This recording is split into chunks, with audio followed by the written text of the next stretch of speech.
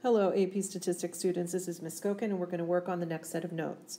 I know that you may be interested in taking a look at your textbook and seeing how it corresponds to where we are in the notes. And we're basically at the very end of section 4.1, which begins, or the part that we're going to talk about today begins on page 261 in your Vital Source textbook.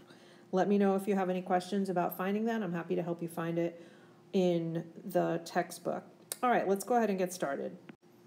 Lesson 4.1, Day 4, what is wrong with these surveys?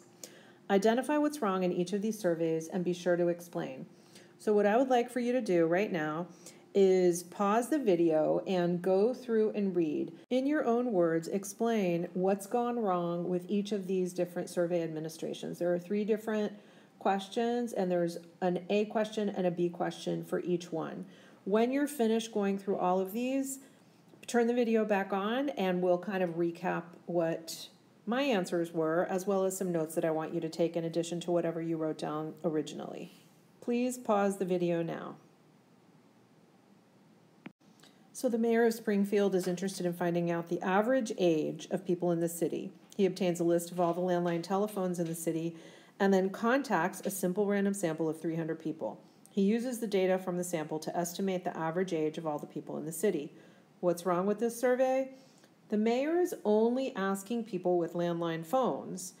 So that means anyone who doesn't have a landline phone is not included in the survey. This is called undercoverage.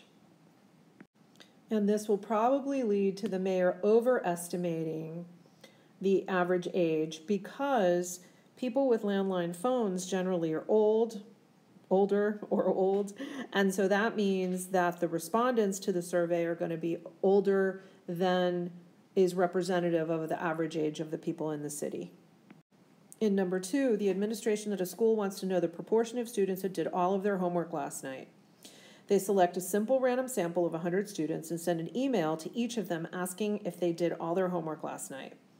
They only got 40 responses. So out of the 40 responses, 36 of the students said that they did all their homework last night, which is 90% of the respondents. What's wrong with this survey? Well, to begin with, only 40 responded. The others refused to respond. This is called non-response.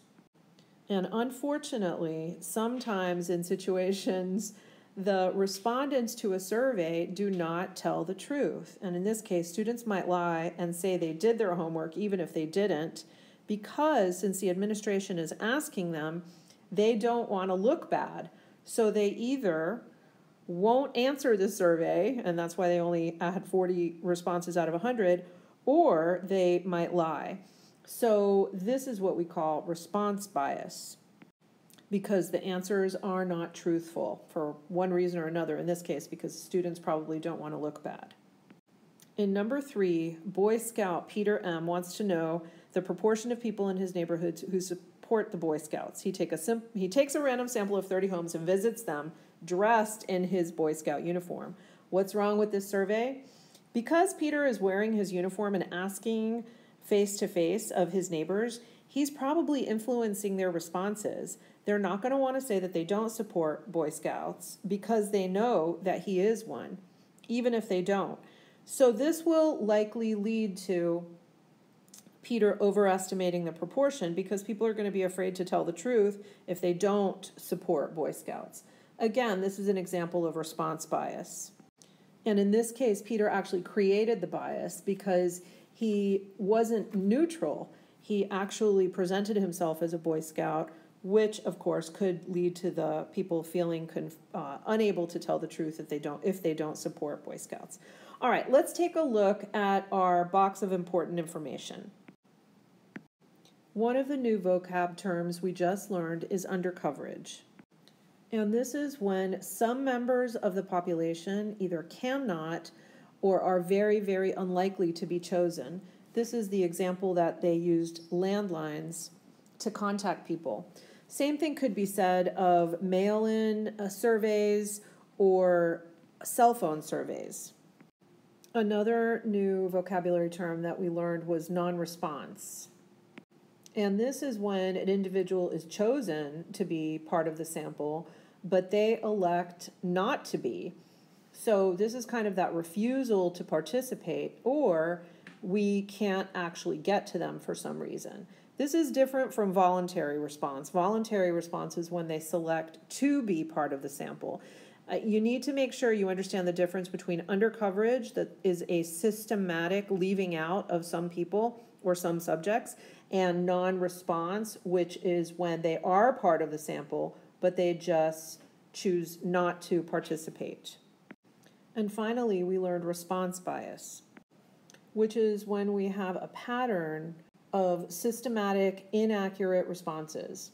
This could be due to poor wording of the survey, to bias imposed by the interviewer, such as the Boy Scout uniform, the respondents not being truthful for one reason or another. Anyhow, so response bias is when we're trying to get the responses, but we're not getting accurate responses, so they're not truly representative of the opinions of our population. Okay, that means that we've gotten to the point of the check your understanding questions, which means that the lesson video, it has concluded. You're going to work on your check your understanding, and then remember to go on to the posted notes so that you can check your responses. Good luck, and I'll see you back in class.